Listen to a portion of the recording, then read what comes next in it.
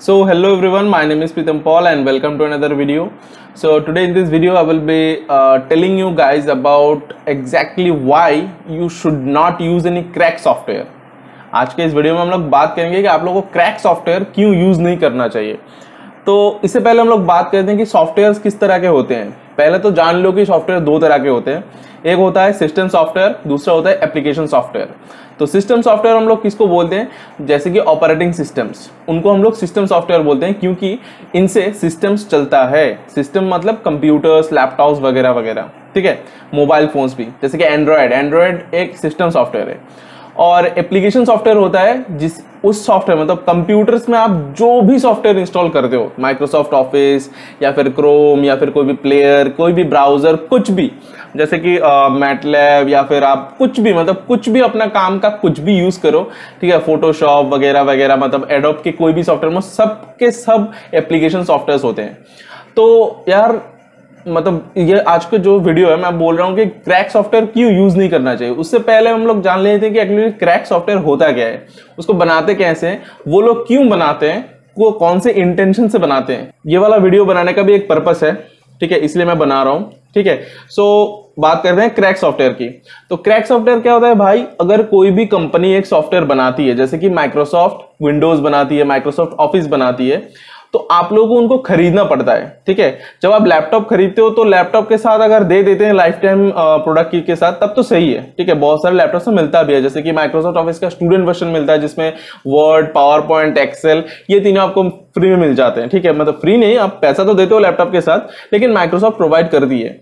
जब माइक्रोसॉफ्ट ने एक सर्वे करवाया था तो उन्होंने देखा कि इंडिया में 85% यूजर्स जो विंडोज यूज करते हैं वो पायरेटेड विंडोज होता है। तो इसीलिए उन लोगों ने मैक्सिमम लैपटॉप्स में ही अभी लाइफ टाइम जो प्रोडक्ट की होता है वो दे देते हैं वो लोग इंटीग्रेटेड। आप उसको इरीज करोगे तो दूसरी बार आपको नहीं मिलेगा, ठीक है। अगर आप अलग से प्रोडक्ट की खरीदते हो वो अलग चीज है, लेकिन अगर आप ऐसे यूज करते हो, मतलब इंटीग्रेटेड जो दिया हुआ है उसको अगर हटा दोगे, मतलब आप पकड़ लो कि आप अभी लैपटॉप खरीदे, उसको विंडोज 10 है, लेकिन आपने उसको हटा दिया किसी दूसरे सॉफ्टवेयर के लिए, तो वो फिर से नहीं मिलेगा आपको। This is the integrated product की, ओके। सो पॉइंट पे आते हैं फिर से।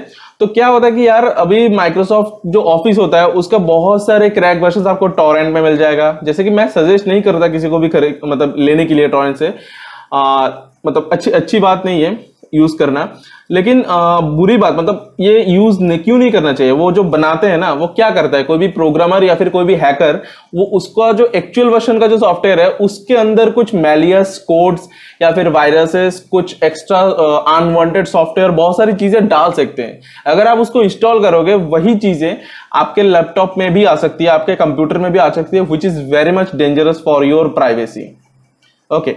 तो यार प्राइवेसी क्यों डेंजरस है, अगर ये बात कोई पूछे, अगर आप जानना चाहते हो तो इसके ऊपर डिटेल से एक वीडियो बन सकती है। तो इस वीडियो में तो उसके बारे में बात नहीं करेंगे। अगर आपको जानना है, अगर आपको कोई इंटरेस्ट है, अगर चाहते हो इसमें वीडियो आए तो कमेंट में बताना, पक्का एक बना दूंगा मैं।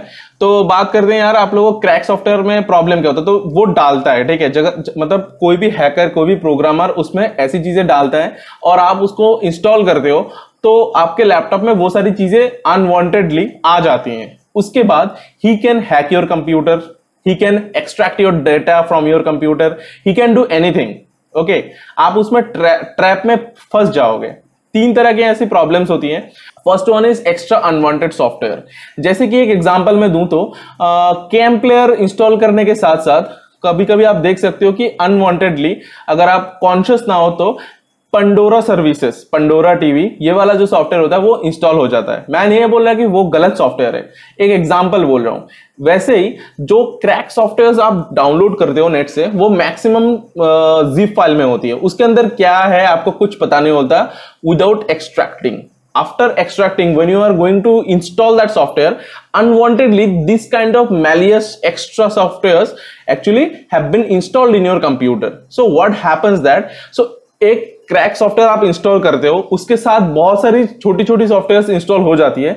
तो ऐसा करते करते ना एक टाइम के बाद क्या होता है कि आपका कंप्यूटर हैंग करता है। हम लोग सोचते हैं कि लैपटॉप स्लो हो गया, एक्चुअली लैपटॉप स्लो नहीं हुआ, आप क्रैक सॉफ्टवेयर यूज कर रहे हो, इससे सीपीयू में ज्यादा मतलब सॉरी रैम ज्यादा यूज होता है, तो इसके वजह से आपका कंप्यूटर स्लो हो जाता है एक टाइम के बाद। ठीक है, फिर रिसेट करो, फिर से सही हो जाता है। रिसेट करने के बाद सही क्यों होता है? क्योंकि सारी चीजें क्लियर हो जाती हैं, पूरा का पूरा मतलब पहले जैसा हो जाता है, तो लैपटॉप सही में फास्ट हो जाती है, या फिर बहुत सारी चीजें करनी पड़ती है वगैरह वगैरह। ठीक है, दूसरी चीज है हैकिंग का वो जो प्रोबेबिलिटी होता है, वो क्या होता है दोस्तों, अगर एक हैकर इसके मतलब एक सॉफ्टवेयर को क्रैक करता है, उसके अंदर वो वायरसेस डाल सकता है, मैलियस कोड्स डाल सकता है, जिससे कि आपके डेटा को एक्सट्रैक्ट करने में उसको फायदा होता है। ठीक है, अब इसमें आपका लॉस तो है ही, लेकिन इसमें एक broader in A broader sense there are lot of things. बताऊं तो इस वीडियो में खत्म नहीं होगा, तो मैं नहीं जा रहा उस पार्ट में। एक चीज समझ लो कि आपकी प्राइवेसी को खतरा है। वेरियस टाइप्स मतलब बहुत सारे इंजेक्शंस, फिशिंग वेब, बहुत सारी चीजें हैं हैक करने के लिए, लेकिन ये वाला जो पार्ट है ना, इसको इंजेक्शन बोलते हैं जितना मेरे को पता है। तो इसमें हैकर अपना फाइल डाल देता है, वायरस डाल देता है, तो आपके कंप्यूटर में वो वाला आ जाता है, एंड आपका बहुत सारी ऐसी चीजें होती हैं जहां पे आपका बहुत अच्छा एंटीवायरस, जैसे कि Quick Heal. This is not a sponsored video of Quickkill, but I have used Quickkill, and right now I am using Quickkill, and Quickkill one of the bestest antivirus ever I have found. But still Quickkill also can't scan all the part of your computer. वो सारी जो files होती हैं वो ऐसी जगह में चली जाएंगी जहां पे Quickkill शायद ढूंढ भी ना पाए, अगर हैकर स्मार्ट हुआ तो। ठीक है, मैं ये नहीं बोल रहा कि सारी ऐसी चीजें जो क्विकिल नहीं कर सकता, वैसी बात नहीं है, लेकिन अगर हैकर बहुत ज्यादा स्मार्ट हुआ तो ऐसी जगह पे आपका वो फाइल जाके रहेगा, वहां पे क्विकिल टच भी नहीं कर पाएगा, तो आपके प्राइवेसी का तो पूरा का पूरा बच जाएगा। तीसरी प्रॉब्लम है कि जो मतलब एक्स्ट्रा स्टेप्स, ऐसे बहुत सारे केसेस हुए हैं जहां पे अगर आप उसको जो जिप फाइल आप डाउनलोड करते हो उसको आप एक्सट्रैक्ट करते हो, उसके बाद ऐसे पॉपअप्स आ जाते हैं विंडोज पे कि आपको ये स्टेप्स करना पड़ेगा, इसको ये वाला जो प्रोडक्ट की है इसको की को लाने के लिए। ठीक है, तो आप वैसा वैसा कर देते हो, तो जिनको कंप्यूटर्स का ज्यादा नॉलेज नहीं है वो लोग कर भी देते हैं, उनका ही काम बन जाता है। जब आप ऐसे काम करते हो तो उनका काम इजी हो जाता है आपके कंप्यूटर्स को हैक करना। ऐसे बहुत सारे केसेस हैं, नॉर्मली नहीं होती, लेकिन अगर कोई बेवकूफ कर भी देना तो उसका तो गया, प्राइवेसी की तो धज्जियां उड़ जाती हैं। ठीक है, आज बहुत सारी चीजें देखने के बाद, जानने के बाद मैं इसीलिए बोल रहा हूं कि आप लोगों को क्रैक सॉफ्टवेयर यूज नहीं करना चाहिए। There are lots of chances to lose your privacy, to lose your own privacy, and this is really very dangerous, trust me.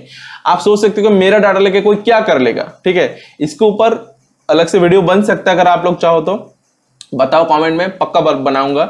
लेकिन एक चीज बता दूं कि यार यूज मत करो। और भाई एक चीज और है कि ठीक है चलो यूज नहीं करते तो क्या करें, सॉफ्टवेयर यूज करना बंद कर दें? मैं ऐसा नहीं बोल रहा, there are a lot of alternatives, and in the next video I will definitely try to make you understand that what kind of extra softwares means alternate softwares, and obviously बहुत अच्छे softwares हैं जो आप use कर सकते हो। ठीक है, इन द नेक्स्ट वीडियो, अगर आपको ये वीडियो मतलब इंटरेस्टिंग लगा हो तो नेक्स्ट वीडियो जब आएगा उसको भी देखना। वहां पे मैं सोल्यूशन की बात करूं, यहाँ पे मैं प्रॉब्लम की बात किया मैंने, वहां पे मैं सोल्यूशंस की बात करूंगा कि एक्चुअली सोल्यूशन क्या है। ठीक है, प्रॉब्लम्स गिनाना एक चीज है, लेकिन सोल्यूशंस भी बताना एक रिस्पॉन्सिबिलिटी बनती है हमारी, तो मुझे लगता है कि ये देना चाहिए। ठीक है, और अगर आप चाहो, मतलब मैं तो कुछ सेट ऑफ सॉफ्टवेयर के मैं दूंगा ही, लेकिन आपका अगर कोई पर्पस है कि आप ये वाला काम करते हो, इसमें ये वाला सॉफ्टवेयर आप क्रैक यूज कर रहे हो, उसका ऑल्टरनेट आपको चाहिए, तो आपको कमेंट में जरूर बताना भाई, मैं उसका भी ऑल्टरनेट बता दूंगा। ठीक है, तो चलो गाइस, अगर आज का वीडियो बहुत इंफॉर्मेटिव लगा हो तो लाइक जरूर करना, और कमेंट के थ्रू बताना कैसा लगा और क्या क्या तुमको चाहिए for the next video. And channel पे नए हो तो यार please hit the subscribe button and press the bell icon so that every video could be reached you through notification. This much for today guys. I am Pritam Paul signing off for now and see you on the next video.